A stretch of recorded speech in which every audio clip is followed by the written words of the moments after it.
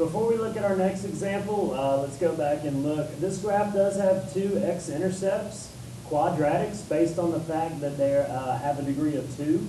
We'll either have 2 x-intercepts at most, 1 x-intercept, or 0 x-intercepts. And we'll explore this throughout our section here on quadratics, but just something to keep in mind.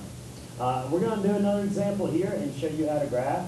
Again, the first thing we're going to try to do, since it's already in standard form, is we're going to try to find our vertex. And our vertex is important to us because our vertex will help us figure out where our function changes from decreasing to increasing. So it's going to be very important to us as we're going through. Remember that it is the opposite of how it appears inside the parentheses for the h value. So x plus 3 will result in an h value of -3, and then k is going to move us up 1. So we're going to graph our vertex, 1, 2, 3, up 1. So here's our vertex. Remember our axis of symmetry?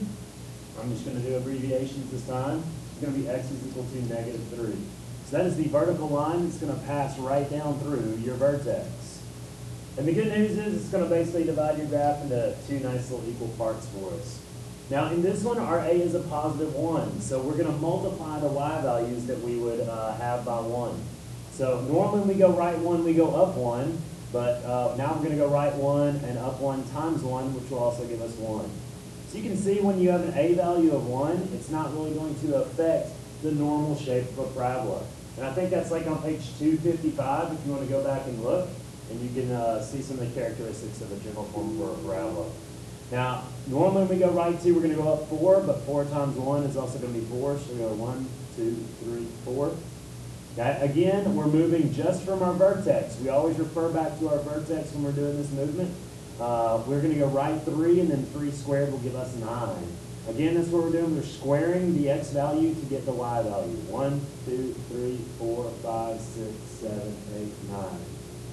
Good news, there's symmetry, so if I go right 3 up 9, I'm going to go left 3 up 9 also.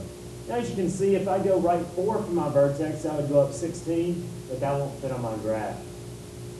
So this time our graph's a little bit different. As you can see, this time our graph is opening up, and that's because a is positive.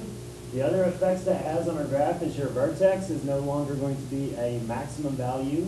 This time it represents the minimum value for our graph. So again, your vertex is going to be -3, 1. So the minimum value of our graph is 1. Okay, where it occurs is at -3.